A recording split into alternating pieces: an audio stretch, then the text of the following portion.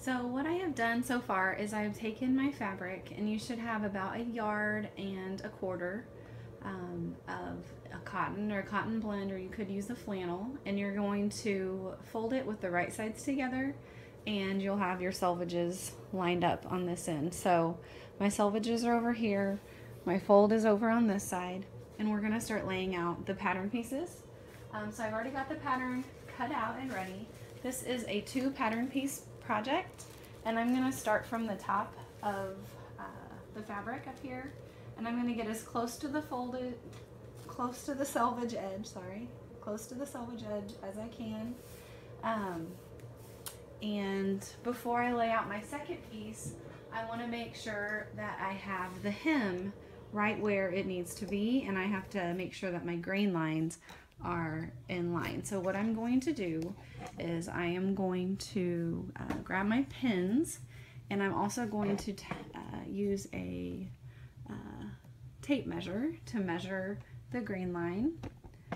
Okay.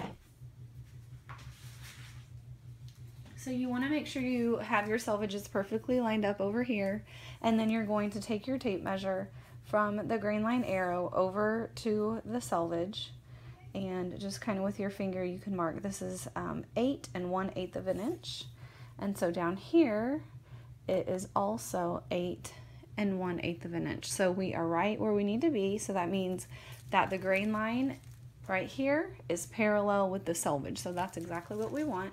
The next thing we need to do is we need to look at the inseam right here. This pattern that I'm using has a 6.5 inch inseam, but that's before hemming. I like to have a little bit of a wide hem, so for me this is going to be a perfect fit. But let's say you have one of the other patterns that has a really long leg. So right here, instead of the pattern ending, it goes all the way down. Instead of cutting the pattern piece, what I would like you to do is for you to fold the pattern piece up, and then you'll measure it, how much you're folding over here, and you'll measure it over there. And so let's say you're wanting to reduce your inseam by 2 inches, you would fold this up 2 inches, and then you would go ahead and pin it, and then you'll do the same thing to your other pattern piece. Because I'm going to leave mine the same, I'm just going to unfold that, and then I'm going to go ahead and start pinning my pattern piece in place. When you are pinning a pattern, you want to make sure that your pins are going in parallel to the pattern edge, because you want to be able to get your shears around there, and if you do not have the pins in parallel, then it's going to give you some trouble trying to cut it out. So you'll just put your pins in, and they come all the way out. So they go through all the layers. So they're going through 2 layers of fabric and then back up through the top of the pattern piece.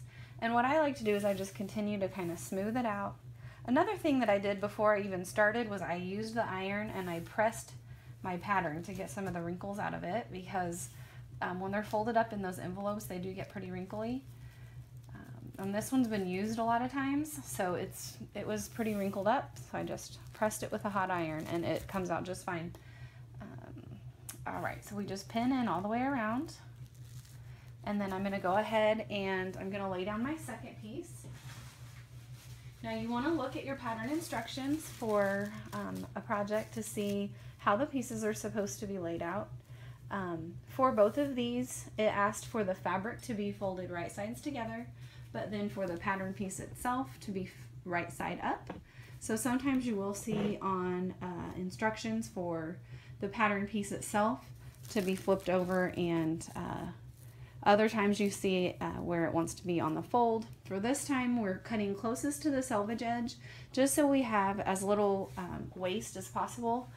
So all this fabric over here on this side that's next to the fold, that's going to be a bigger scrap piece later on. So I'm going to repeat what I did on the first piece. Down here, I'm going to measure from the grain line over to the selvage, and then I'm going to pin that pattern in place. So once you have your pattern pieces pinned down, you are ready to cut them out. You want a nice sharp pair of sewing shears, and you will remain standing, so you'll leave your pattern laid out on a tabletop, and you'll want to stand up over it so that you're not moving the fabric too much. Basically what I mean there is sometimes kids want to sit down at their seat and hold their fabric on their lap to cut it, and we don't want to do that. So you want to remain standing. When you get to a place that has these triangle notches, so in this particular pattern, which I didn't cut this pattern out, it was already cut from a long time ago, the notches are cut in, but when I'm cutting out my fabric, I want to cut away. Here, let me show you. I'll get down to the other end.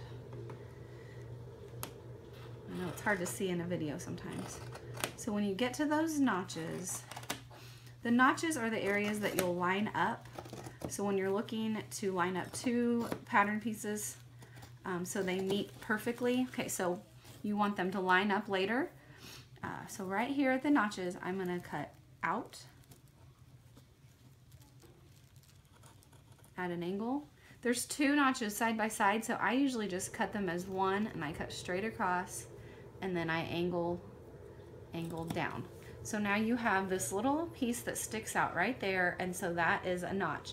Because I'm cutting through two layers of fabric, it's going to be cutting that notch off or sticking out on two sides. Okay? So I'm going to continue to cut my pattern out, and when I get to each one of those triangle notches, I'm going to make sure that I cut out around them, and I do not cut into the fabric, and I do not cut those triangles off. And I'm going to do that with both of my pattern pieces. All right, so I'm all done cutting out that pattern. One thing, if you're in my class, I want you to go through your fabric, and if there's little chunks like this that are hanging off, just little strips, you'll cut those. And if they're really small like this, you could throw them away unless you have something else that you're wanting to use them for. And then these bigger pieces, you're going to fold up.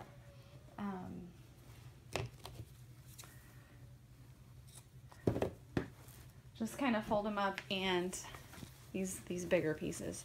And we'll keep those and use those for other projects. So I'll have some kind of box or something in the classroom for you to store those in.